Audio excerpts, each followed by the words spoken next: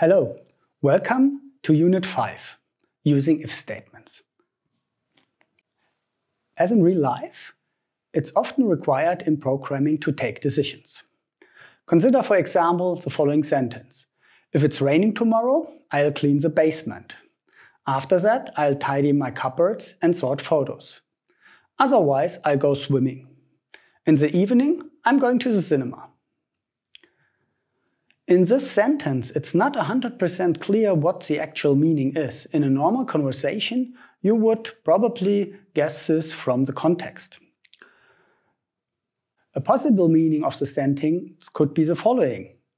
If it's raining tomorrow, I do the following things. I clean up the basement, I tidy my cupboards, and I sort the photos. Otherwise, that if it's not raining, I will go swimming. In the evening, independently if it's raining or not, I will be going to the cinema. And this possible meaning of the natural language sentence is also represented by the graphic in the slide. So there is this first shape that represents the condition, and then depending if the condition is true or false, different paths are taken, and finally there is the last step, the last action, going to the cinema. So, how to implement this in Python? Again, it's showtime.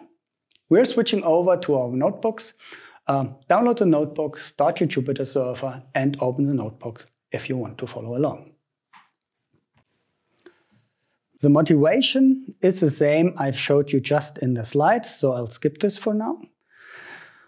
But now the question is, what do we need to do, or what do we need to have to implement this conditional control flow in Python? Basically, we need two things. We need a possibility to formulate a condition. So we need the possibility to formulate if something is true or false. And we need to specify what happens in each of the two cases. For example, if it's raining, I want to do this part. And if it's not raining, I want to do that part. And that's what I'll show you right now. First, we'll talk about conditions, and afterwards, we'll talk about the if statement.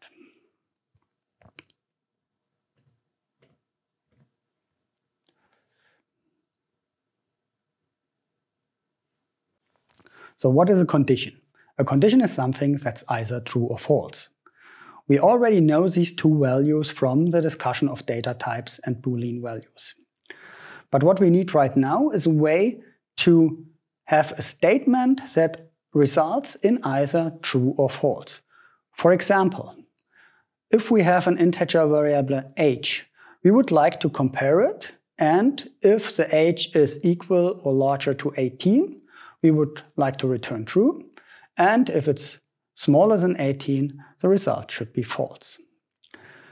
And to formulate this kind of conditions, we can use the comparison operators.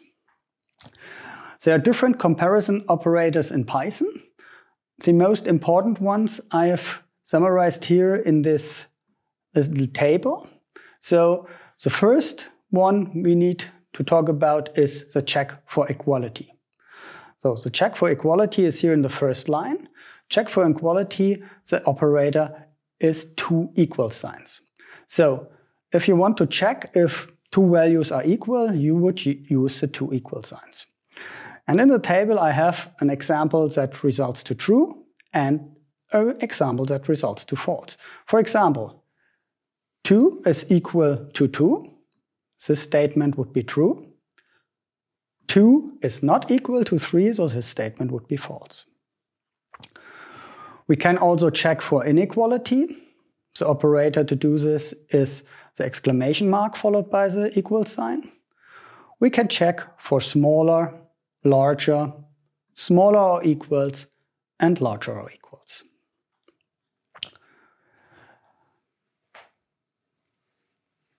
Soon I will open up, we will try all these comparison operators in a small exercise soon. But before we do that, one small caveat. You have to be very careful when you use the equal sign and when you use the check for equality. As you already know, a single equal sign is simply an assignment. You assign a value to a variable. The comparison is the two equal signs. And that's a very easy error to make when trying to formulate conditions. So I'll show you in the exercise what happens if you do this. And finally, it's also possible to formulate complex conditions in Python by combining simpler conditions using AND, or not. So let's try this out. In order to familiarize ourselves with the different comparison operators, I have provided some examples here you could try out. So I would suggest you now pause the video, try these different operators, try different combinations, and see what the results are. So, welcome back. Let's try different things.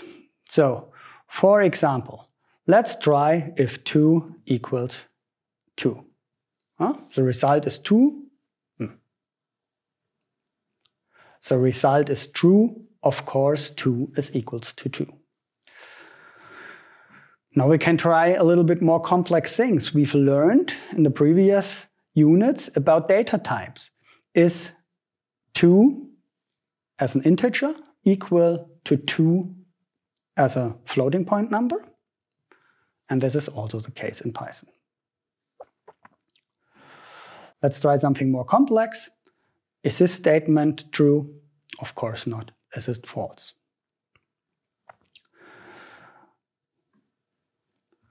And we can assert this by using the unequal comparison. So 2 is not equal to the floating point number ending with 1.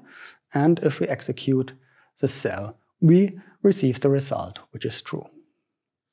So let's try something else. For example, let's compare different strings. So is ABZ smaller than ABD? And this is also true. One nice effect we can have with strings in Python, you know already about lower and upper cases. So let's do the same comparison. What is ABZ compared to ABZ as upper cases? And this is false. That looks strange because ABZ compared to ABZ, maybe you would have guessed it is equal. Now let's compare this as well. And you see the statement is still false. What happens in the background is that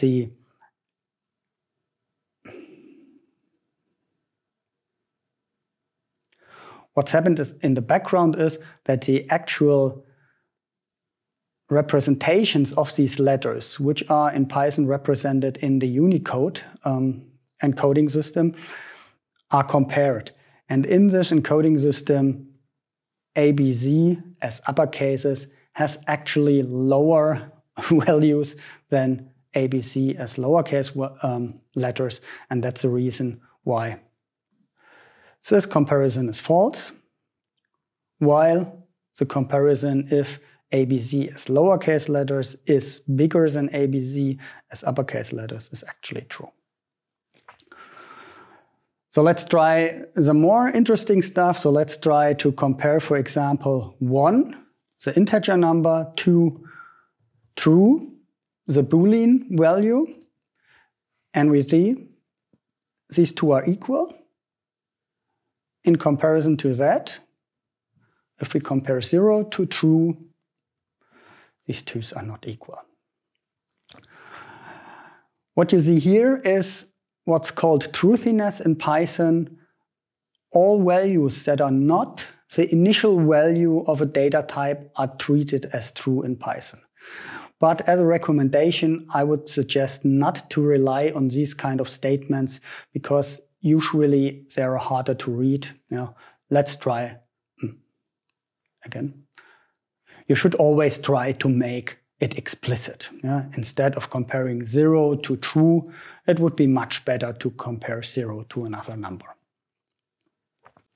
And before moving on, let's also try a complex condition. So if we, for example, say 1 is smaller than 0, or 1 is equal to 0, or 1 is larger than 0, we of course get the expected result of true, because one of the three parts of this complex condition is true, this one, and as a result, the whole statement evaluates to true. If we change here, for example, to AND, so each part of this complex statement needs to be true. This is obviously not the case, and therefore the result is false. So, as we now have seen how to formulate conditions in Python, we can now have a look at conditional statements. In Python, there are two special keywords, namely if and else, that can be used to formulate conditional statements.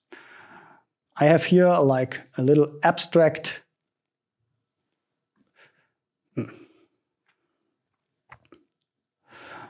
The little image here shows an abstract representation of a conditional statement in Python. Conditional statement looks as follows.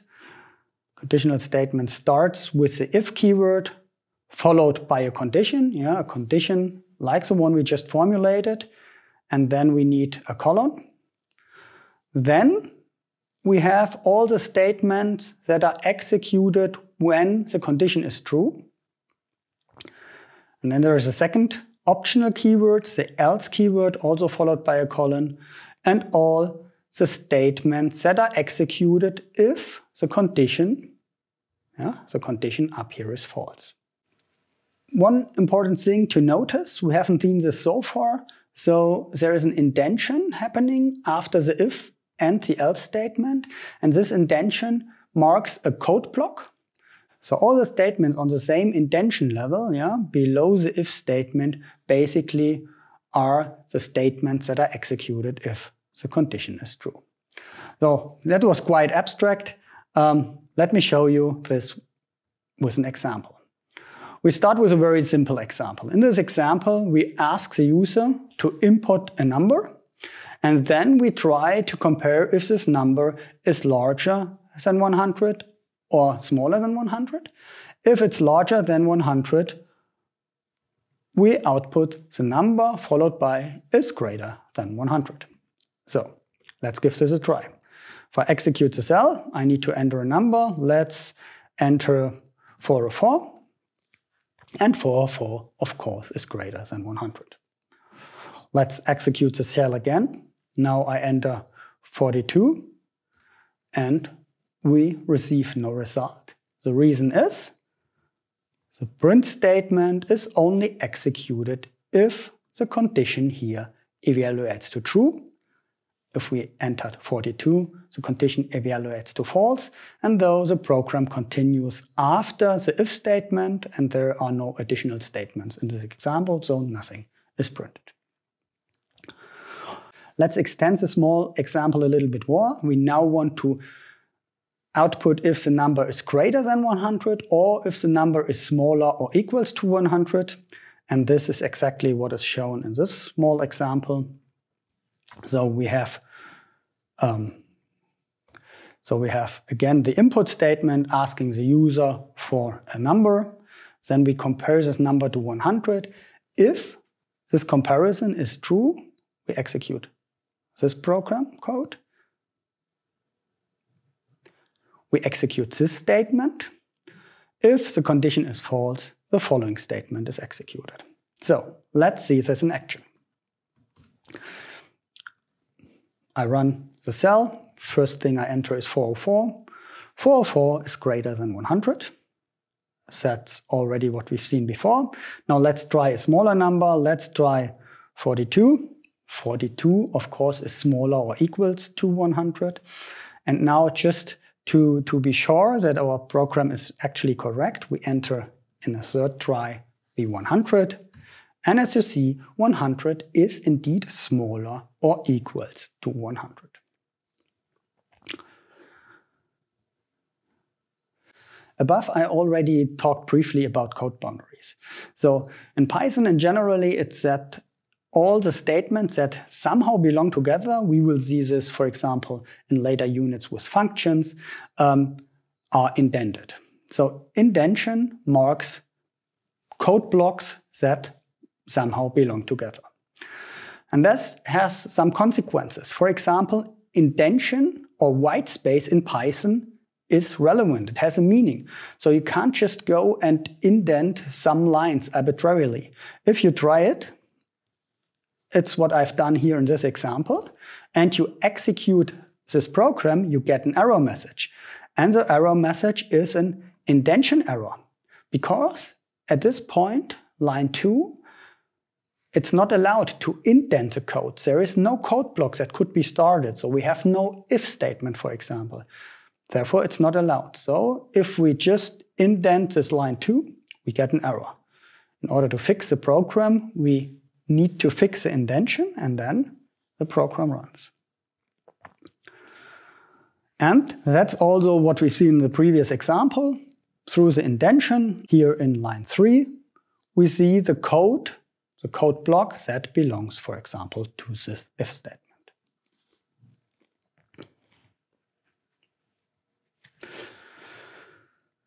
So, let's test our understanding of code blocks.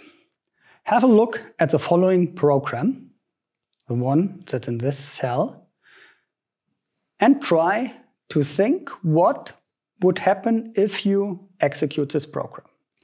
So, what would happen if you enter the number 100? And what would happen if you, for example, enter the number 42?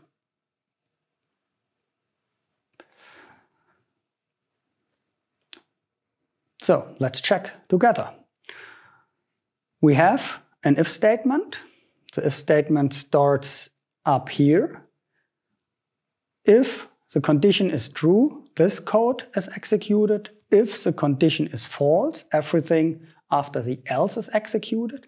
And then we have a print statement in line 6. And this print statement is not indented. Therefore, it will be executed independently if this condition is true or false. Let's give this a try. I execute the cell. Let's enter first our 404. We get the result that 404 is greater than 100, and afterwards the done, as expected. The same happens if we, for example, enter 100. 100 is smaller or equal to 100. Yeah, that's the else statement. And again, we see as a result the done.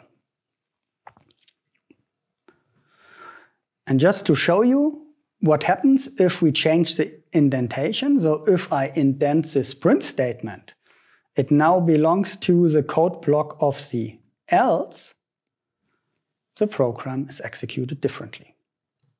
If I now execute the program with 404, I don't get the done, because the done is only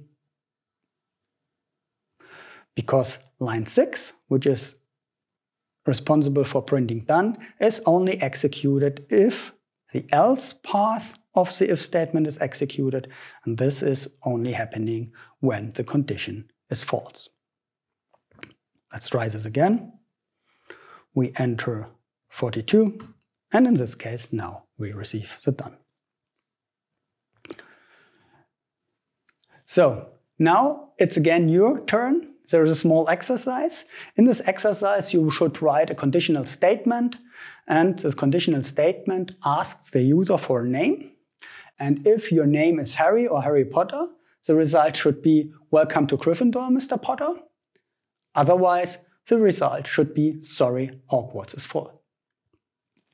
Pause the video, try to solve this exercise yourself, and I'll continue afterwards with one possible solution. So, welcome back. Let's try to solve this exercise together. We need an input function to get the information from the user. So, input, please enter your name.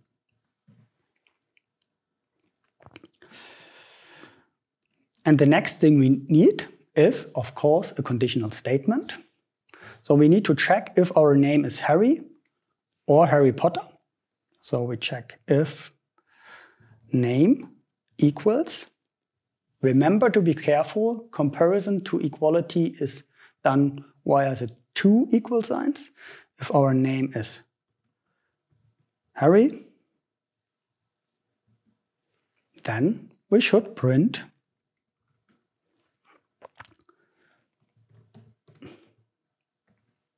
"Welcome to Gryffindor, Mr. Potter."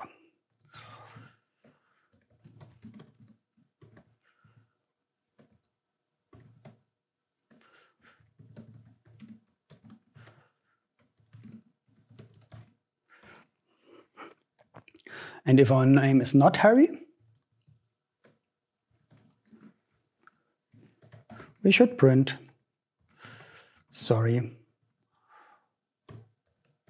Hogwarts is full." So let's try this out. And I know it's not solving the whole exercise, but I'm trying to build the solution step by step. And that's something you should do as well. Okay, if I enter the name, if I enter my name, Christian, of course, I'm not allowed to enter Hogwarts because I'm unable to perform magic. Let's try the name Harry, and Harry is "Welcome to Gryffindor." But what's not working right now is if we enter, for example, Harry Potter, Hogwarts is full. And why is this the case? Because in this condition, the name is compared exactly to one string, Harry. And Harry Potter is a different string, so this condition is false. Consequently, the lower part of the else statement is executed. Let's fix this. How could we fix this? We could formulate a complex condition.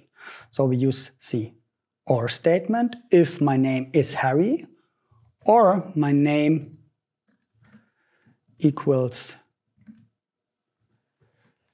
Harry Potter, then I'm welcomed, otherwise I'm not allowed to join. Let's try this out. If I enter Harry, it's still working, I'm allowed to join Hogwarts. If I enter Harry Potter, it's working again, I'm allowed to join Hogwarts and the Gryffindor house. And if I enter my name, I'm still not allowed to join. Of course, there are still some minor edge cases we could consider. For example, if I enter the name all lowercase, I'm not allowed in. The same happens if I have a little typo. For example, if I type Harry Potter with a capital O. Again, I'm not allowed in because this condition evaluates to false. We will see later on in the course how we could solve this situation. So we'll need a little bit more information before I can show you how we could also solve these cases. So let's switch back to the slides.